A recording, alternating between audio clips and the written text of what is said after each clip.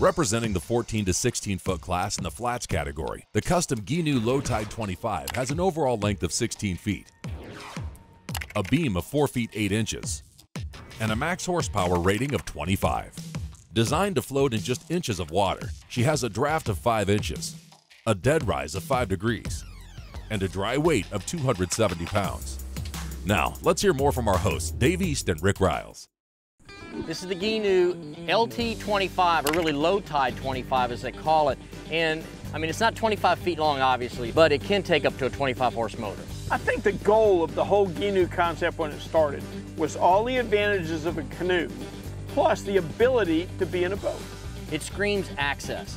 This boat can take you in little back bayous, coves, creeks, places that you're just not going to fit a normal sized flats boat. It'll also go a lot of places where your kayaks will go, but you're going to get there a heck of a lot faster. You're not going to have to trailer. You can launch this boat at a typical boat ramp. This boat's got some real speed, it's got some range, it's got legs where it can cross a bay.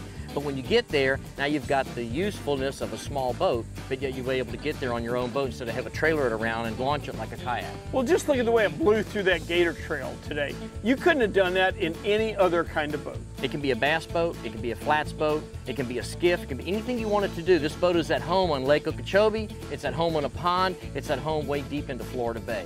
This boat is designed for 2 people to fish. You've got a trolling motor up here, a poling platform back there, whichever one you want to use, but you need 2 people for this boat to really be balanced right and fish at its maximum efficiency. You didn't suddenly just get taller.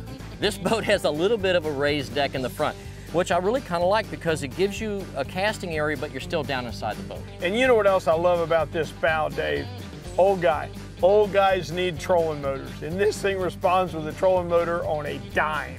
Well, not only that, that big Minn Kota is going to drag this thing around like a rag doll. You don't have to have a big thrust trolling motor, so you don't have to have 2 batteries or 3 batteries. You know, a 12-volt trolling motor is plenty for this boat.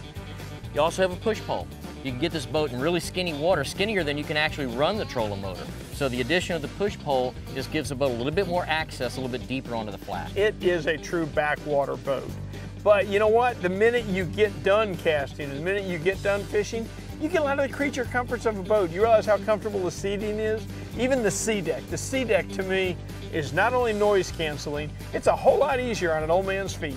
Well, it's less fatiguing for sure. And if you drop a weight, it's not going to broadcast and tell every fish on the flat that you just dropped something at the bottom of the boat. But even more than that, just the function of the boat. The fact that they decided to go with the center console on this boat gives it more of the feel of a flats boat, of a traditional flats boat, but yet you still have the shallow water accessibility that Gheenoe is famous for. Come on back here and let me explain something to you. Now this one's got a console. We see them tiller handle, we see them everywhere. But the thing that really appealed to me about this particular model, the fact that it's got a 56-inch beam to it.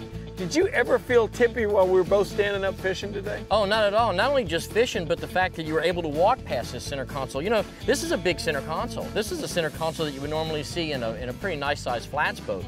But it's not oversized for this boat because it gives you a lot of storage. You can take enough provisions to where if you're going to go way out into the Florida Bay and you're going to spend all day long on the boat, you can take rain gear, you can take food, you can take all your drinks, you can take enough stuff with you where you don't have to come back to the dock at the end of the day. This boat gives you access to areas that you're really not going to get out of the smaller boat. And you've got real boat features in this boat. Look at the size of this live well. The live well in this boat is big. You still have areas back there for additional storage.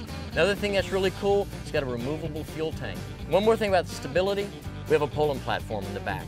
We were able to get up there, pull the boat around. The boat wasn't tippy. One person on the platform, one person walking around the boat. It really worked, performed well. That's something you're not going to do in a boat that's skinnier than this or smaller than this. Well, there's not much that this boat doesn't do well. You can fish it in very skinny water. You can park it in your garage. You can take it in freshwater salt, use a trolling motor, pole it, fish it by yourself, fish it with your buddy. If you're looking for a shallow water boat that you can get into for a small commitment and still be just a perfectly stealthy fishing package, this Gheenoe may be the one you need to look at.